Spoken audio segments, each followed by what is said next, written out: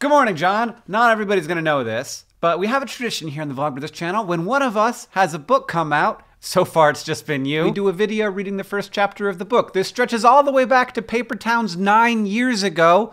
I discovered by searching our channel. Look at you. You are young and disheveled. There's a few really great things about this. One, it's exempt from the 4-minute rule, so I can just go on for as long as I want right now. Two, it's just reading a book, so it's pretty easy video to do. I've always felt like it's a little bit of a cop-out, but there was the whole writing the book part, which turns out to be labor-intensive. Three, you get to tell people about the book, which theoretically, and definitely in my case, is something you want to do because you're proud of it and you like it and you think people will like it too, and hopefully also it will be useful and enjoyable. It's just what I'm going for generally in life. Can I be useful and enjoyable? That's just like what I say to my son every morning. Basically, not in words, but in actions. I may have got to the meaning of life here.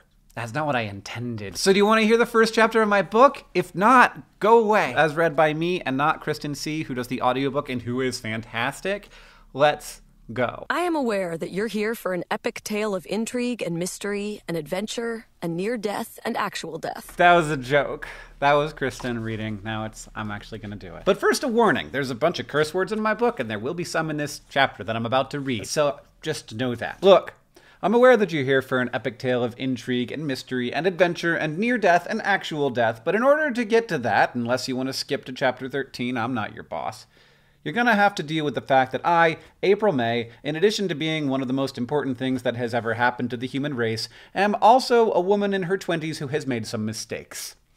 It's a long first sentence. I am also in the wonderful position of having you by the short hairs. I have the story, and so I get to tell it to you the way I want.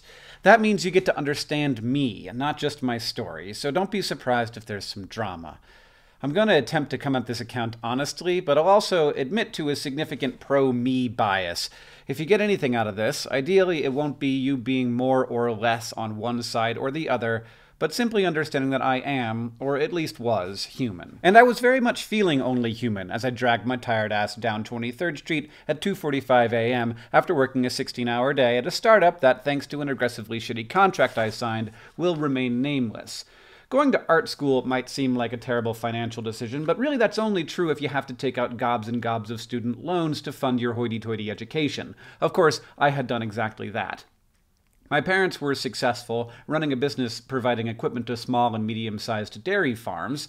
Like the things that you hook up to the cows to get the milk out, they sold and distributed them. It was a good business, good enough that I wouldn't have had a lot of debt if I'd gone to a state school, but I did not do that. I had loans. Lots. So after jumping from major to major, advertising, fine art, photography, illustration, and finally settling on the mundane but at least useful BFA in design, I took the first job that would keep me in New York and out of my old bedroom in my parents' house in Northern California. And that was a job at a doomed startup funded by the endless well of rich people who can only dream the most boring dream a rich person can dream, being even more rich.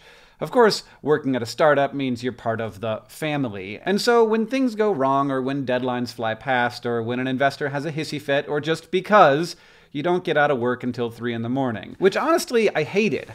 I hated it because the company's time management app was a dumb idea and didn't actually help people. I hated it because I knew I was just doing it for money. And I hated it because they asked the staff to treat it like their whole life rather than like a day job, which meant I didn't have any time to spare to work on personal projects. But I was using my degree doing actual graphic design and getting paid enough to afford rent less than 1 year out of school. My work environment was close to technically criminal, and I paid half my income to sleep in the living room of a 1-bedroom apartment, but I was making it work.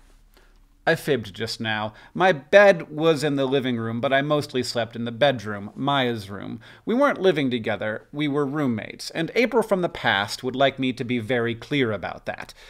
What's the difference between those two things? Well, mostly that we weren't dating when we moved in together. Hooking up with your roommate is convenient, but it's also a little confusing when you live together through much of college, before finally hooking up, and now have been a couple for more than a year. If you happen to already live together, when does the "should we move in together" question come up? Well, for Maya and me, the question was, can we please move that secondhand mattress out of the living room so that we can sit on a couch when we watch Netflix? And thus far my answer had been, absolutely not. We are just roommates who are dating, which is why our living room still had a bed in it. I told you there would be drama. Anyway, back to the middle of the night, that fateful January evening. This shitty app had to get a new release into the App Store by the next week, and I had been waiting for final approvals on some user interface changes, and whatever, you don't care, it was boring work BS. Instead of coming in early, I stayed late, which has always been my preference. My brain was sucked entirely dry from trying to interpret cryptic guidance from bosses who couldn't tell a raster from a vector, so I checked out of the building, it was a co-working space, not even actual leased offices, and walked the 3 minutes to the subway station. And then my Metro card got rejected for no reason. I had another one sitting on my desk at work, and I wasn't precisely sure how much money I had in my checking account, so it seemed like I should walk the 3 blocks back to the office just to be safe. The walk sign was on, so I crossed 23rd, and a taxi cab blares its horn like I shouldn't be in the crosswalk. Whatever, dude, I had the walk light. I turn and head back to the office, and immediately I see it. As I approach, it becomes clear that it is a really exceptional sculpture. I mean, it's awesome, but it's also a little bit New York awesome, you know?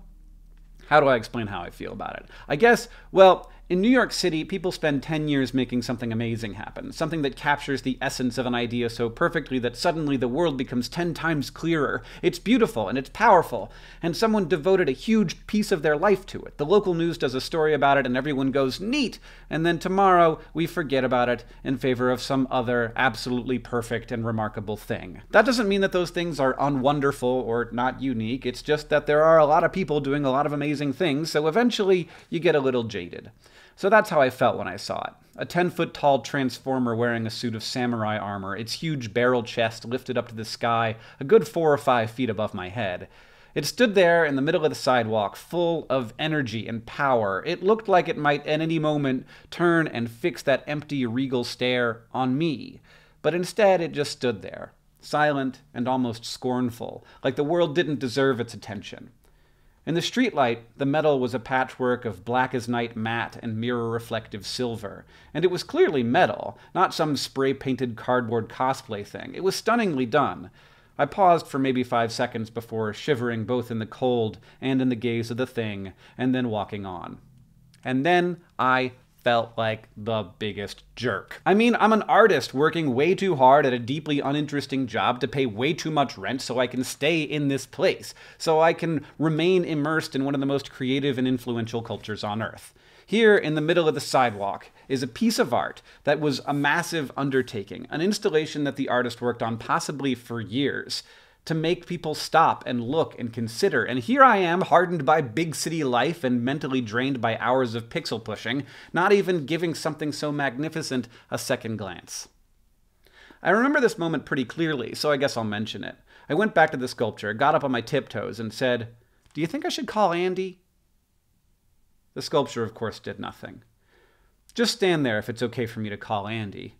And so I made the call. But first, some background on Andy. You know those moments when your life shifts and you think, I will definitely, without a doubt, continue to love and appreciate and connect with all of these cool people I have spent so many years with, despite the fact that our lives are changing a great deal right now, and then instead you might as well unfriend them on Facebook because you ain't never going to see that dude again in your whole life? Well, Andy, Maya, and I had somehow thus far managed to avoid that fate. Maya and I had done it by occupying the same 400 square feet. Andy, on the other hand, lived across town from us, and we didn't even know him until junior year. Maya and I, by that point, were taking most of the same classes because, well, we really liked each other a lot. We were obviously going to be in the same group whenever there was a group project, but Professor Kennedy was dividing us into groups of 3, which meant a random third wheel. Somehow we got stuck with Andy, or probably from his perspective, he got stuck with us. I knew who Andy was. I'd formed a vague impression of him that mostly was, that guy sure is more confident than he has any right to be. He was skinny and awkward with printer paper pale skin. I assumed he began his haircuts by asking the stylist to make it look like he had never received a haircut. But he was always primed for some quip, and for the most part, those quips were either funny or insightful. The project was a full brand treatment for a fictional product. Packaging was optional, but we needed several logo options and a style guide, which is like a little book that tells everyone how the brand should be presented and what fonts and colors are to be used in what situations. It was more or less a given that we would be doing this for some hip and groovy fictional company that makes ethical fair trade jeans with completely useless pockets or something. Actually, it was almost always a fictional brewery because we were college students. We were paying a lot of money to cultivate our taste in beer and be snobby about it. And I'm sure that's the direction that Maya and I would have gone in, but Andy was intolerably stubborn and somehow convinced us both that we would be building the visual identity of Bubble Bum, a butt-flavored bubblegum. His first arguments were silly, that we weren't going to be doing fancy cool shit when we graduated, so we might as well not take this project so seriously. But he convinced us when he got serious. "Look, guys," he said, "it's easy to make something cool look cool. That's why everybody picks cool things. Ultimately, though, cool is always going to be boring. What if we make something dumb look amazing, something unmarketable awesome? That's a real challenge. That takes real skill. Let's show real skill." I remember this pretty clearly because it was when I realized that there was more to Andy. By the end of the project, I couldn't help feeling a little superior to the rest of our classmates taking their skinny jeans and craft breweries so seriously. And the final product did look great. Andy was, and I had known this but not really filed it as important, an extremely talented illustrator, and with Maya's hand lettering skills and my color palette work, it did end up looking pretty great. So that's how Maya and I met Andy. And thank God we did. Frankly, we needed a third wheel to even out the intensity of the early part of our relationship.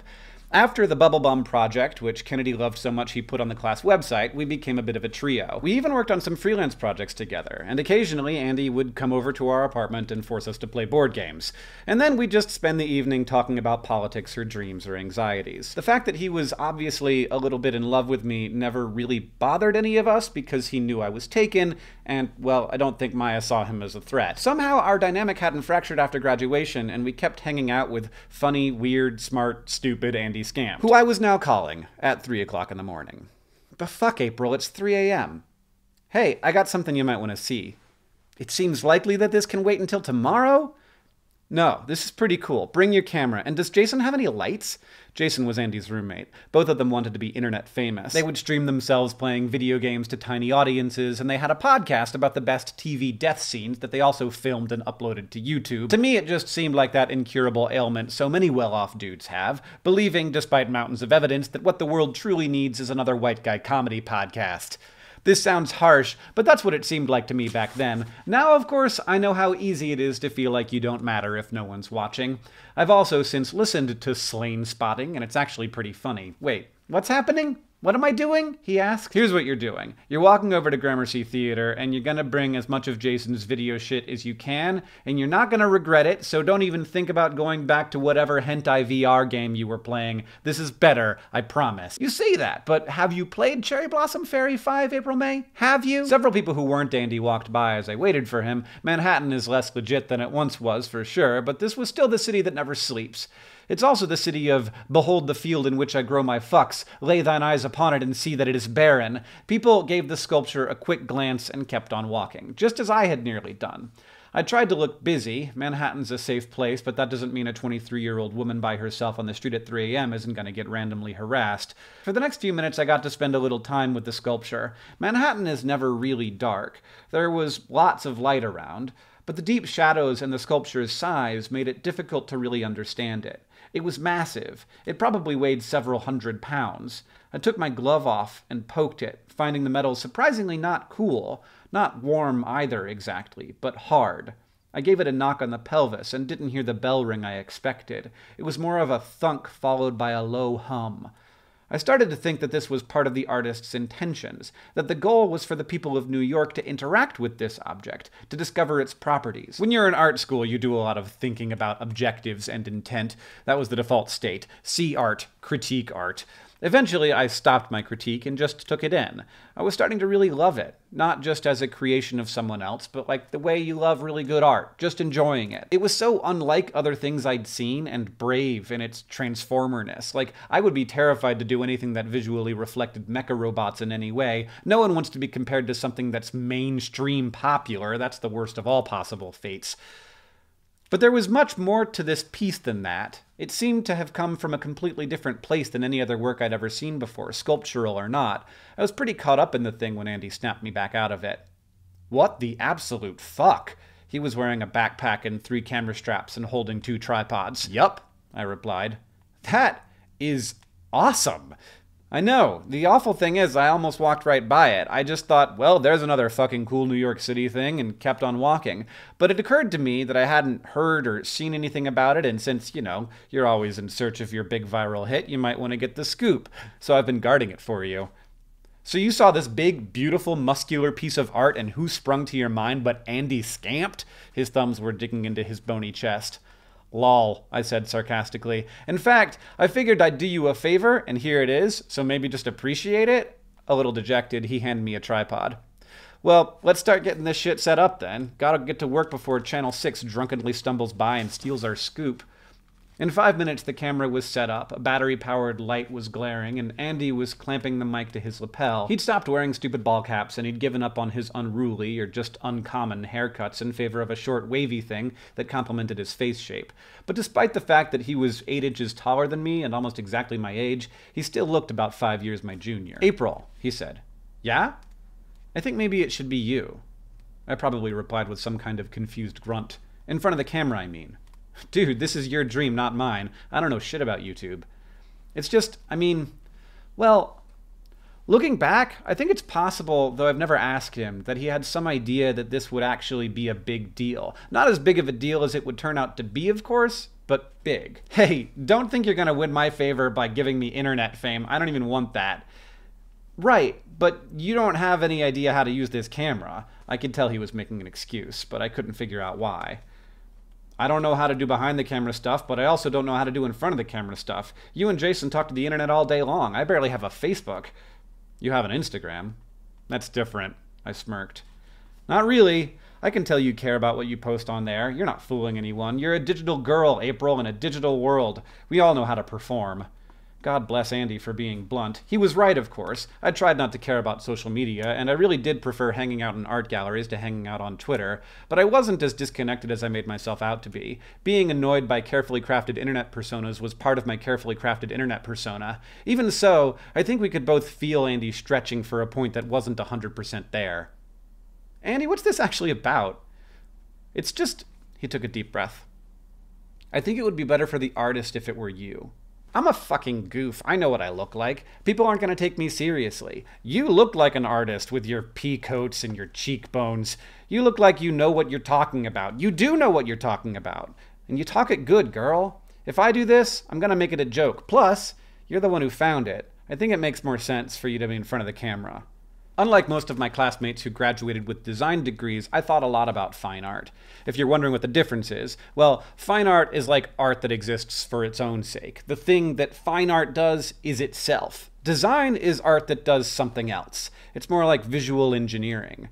I started school focusing on fine art, but I decided by the end of the first semester that maybe I wanted to someday have a job, so I switched to advertising, which I hated, so I switched a bunch more times until I caved and went into design. But I still spent way more time and energy paying attention to the fine art scene in Manhattan than any of my design track friends did. It was part of why I desperately wanted to stay in the city. This may sound dumb, but just being a 20-something in New York City made me feel important. Even if I wasn't doing real art, at least I was making it work in this city, a long ways away from my parents' literal dairy supply business. Ultimately, Andy wasn't showing any signs of giving up, and I determined that this wasn't actually that big of a deal, so I ran the mic up the inside of my shirt. The cord was still warm from Andy's body. The light shined in my eyes, and I could barely see the lens. It was cold. There was a little breeze. We were alone on the sidewalk. "Are you ready?" he said. "Give me that mic," I said, pointing to an open bag on the ground. "Your lav is speeding. You don't need it." I had no idea what that meant, but I got the gist. "No, just as a prop, so I can interview it." "Ah, cool." He handed me the mic. "Okay," I said. "Okay, I'm rolling."